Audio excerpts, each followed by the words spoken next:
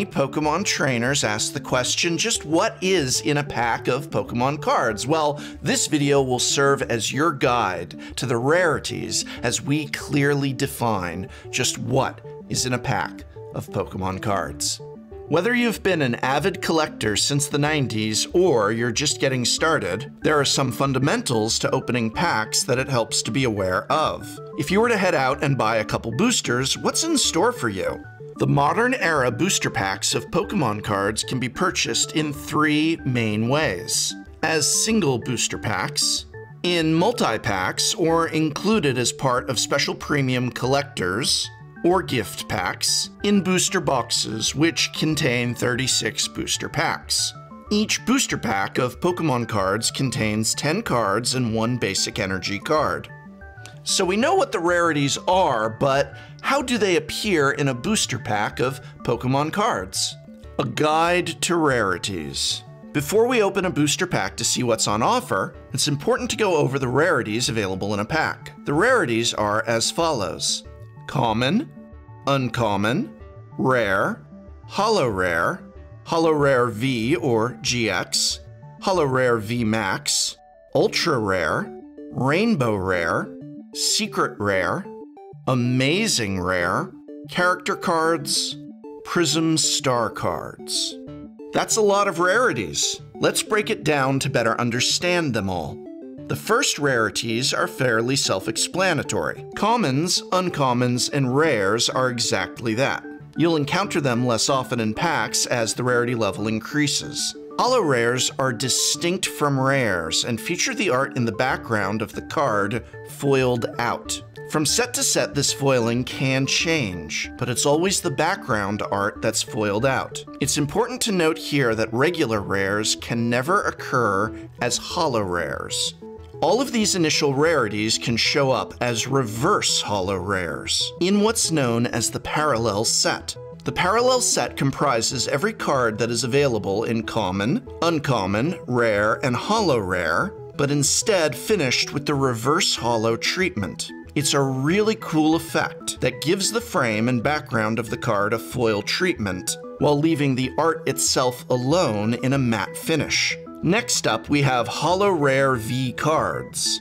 Like GX cards and EX cards, these are splashy, powerful Pokemon that come in a foiled card with a distinct art style. A common misconception is to call these cards ultra rares, though they show up less often and are, in a way, quote-unquote ultra rare. That is not their official designation. Holo rare VMAX cards and Mega Evolution EX cards also feature at this rarity, though it's debated that regular VMAX cards are slightly harder to find. Ultra rares feature full art Pokemon and trainers, and are harder to find than their regular counterparts. You know you've opened one when you open a card with art that fills the card inside the frame. And often these cards also have a textured finish which you can feel as you run your finger over the card. It's a small feature, but many people really love the tactile finish. Now, that covers the rares that you can find documented in official set lists, but there are cards rarer still that drop every so often. The first of these is the Rainbow Rare. These can take the form of a Pokemon GX, Pokemon VMAX, and trainer cards. You'll know you've opened a Rainbow Rare when you see the metallic rainbow effect finish and the stylized illustration. The other card type outside the set list is the Secret Rare. The Secret Rares most commonly come in the form of metallic gold finished cards, and have done for quite some time. They have a similar textured finish to full arts, but feature a stunningly luxurious gold finish. Secret Rares can feature other card types too. A classic Secret Rare is the Shiny Pokemon, the equivalent of the alternate color 1 in 4096 chance of obtaining a rare pocket monster in the video games.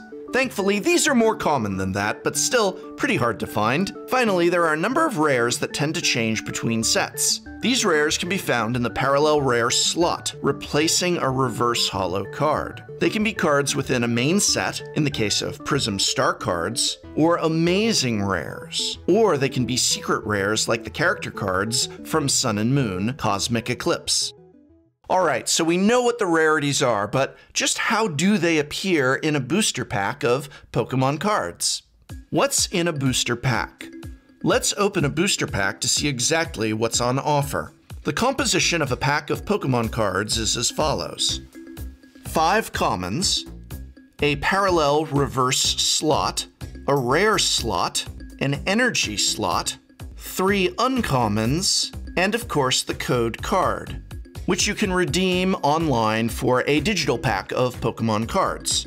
The first cards in the pack are always 5 common cards. For the most part, these are always Pokemon cards, though in rare cases a set will have common trainer cards.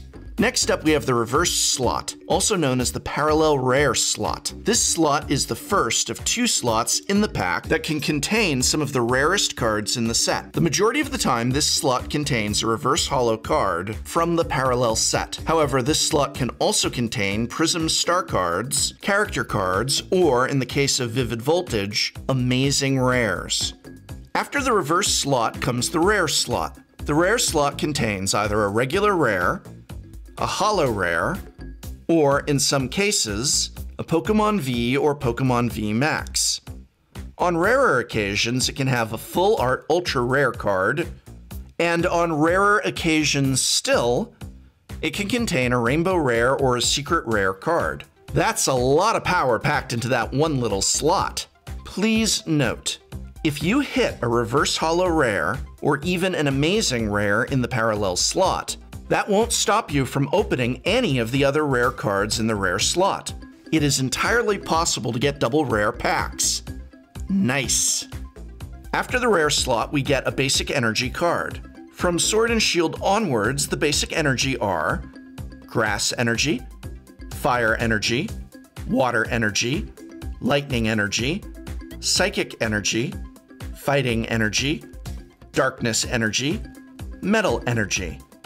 If you do open some packs from Sun and Moon series, you might also open Fairy Energy, but Fairy type has been retired from Sword and Shield onwards. After the basic energy, you'll get 3 uncommons. The uncommons often include trainer cards, Pokemon cards, and special energy. Finally, you'll receive that code card. These code cards are used on the Pokemon TCG online client to redeem a corresponding booster pack of the same set that you just opened.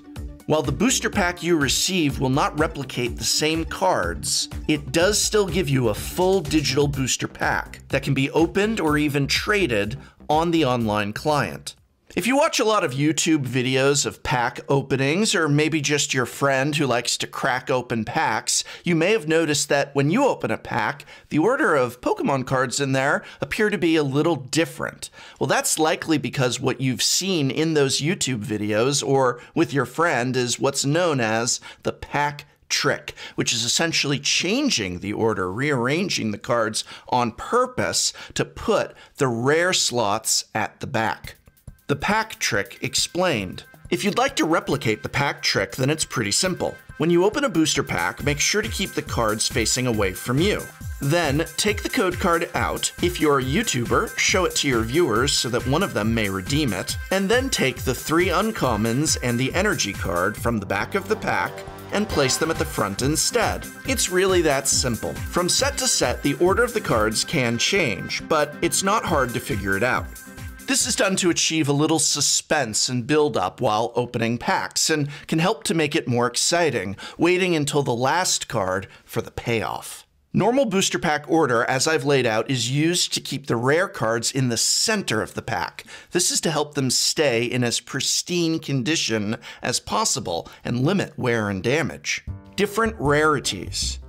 From set to set, Pokemon introduces different rarities to the mix. Usually, when a new video game is announced, the TCG will reboot and introduce a new base set alongside it. For Pokemon X and Y, we got the XY base set, which introduced Mega Pokemon EX. For Sun and Moon, we got Pokemon GX. And for Sword and Shield, we got Pokemon V. These special Pokemon always feature in the rare slot, while the other rarities can be a little more fluid. The Pokemon Company International doesn't communicate the pull rates on different rarities, and as such, we can't say with any absolute certainty which cards are rarer than others. However, generally speaking, the community consensus is that Pokemon V and VMAX appear appear in roughly 1 in every 3 to 6 packs, depending on how big the set is. Rainbow rares and full arts are around 1 to 2 in each booster box, with secret rares appearing around every other box.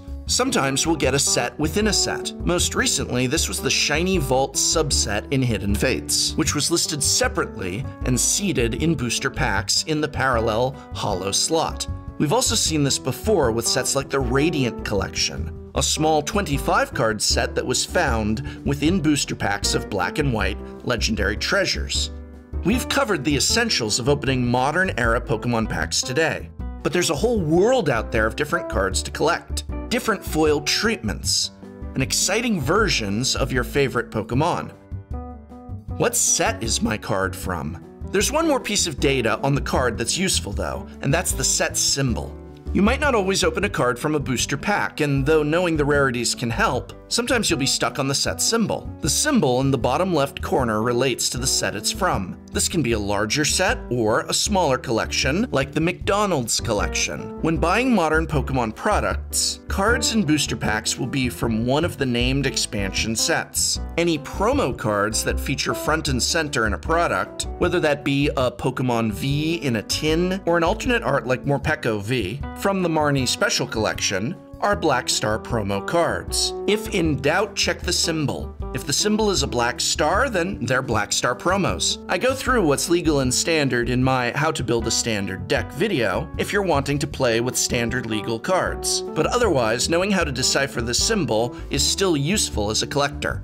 There are many great online resources to find out what set your card is from, and the easiest one to read is the one located on justinbasil.com. Head over to the Appendix V page for set abbreviations, and you can see these at a glance run-through in reverse chronological order.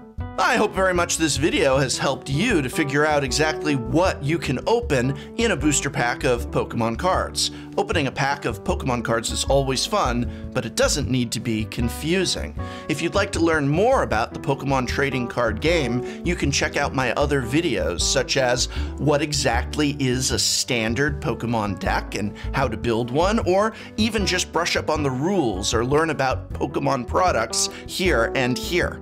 And you, of course, can help me out by remembering to like, share, subscribe, or just by leaving a message. What sort of Pokemon video would you like to see from me next? Let me know in the comments below.